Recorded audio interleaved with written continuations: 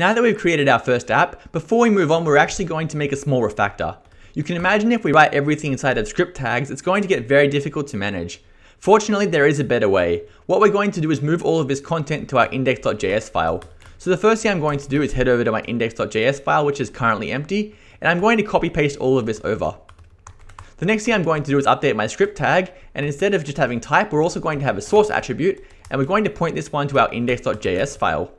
If I now save this off and head over to my browser and refresh, you can see everything is still working exactly the same, but it's going to be a whole lot easier to manage things if we have a number of JavaScript modules we can import and export. The next thing we're going to see is how we can move this template into our JavaScript file as well and keep everything in the same place. So what I'm going to do is grab this person, bring it over here, and we're going to add a template key. And this is going to let us have our markup inside of the create app call. I'm just going to put person in here, and we're just going to put a p tag around it for now. And if we go ahead and save this one off, head back to the browser and refresh if we have to, we can see that it's all still working as expected, but now we're able to keep our template and our data all in the same place.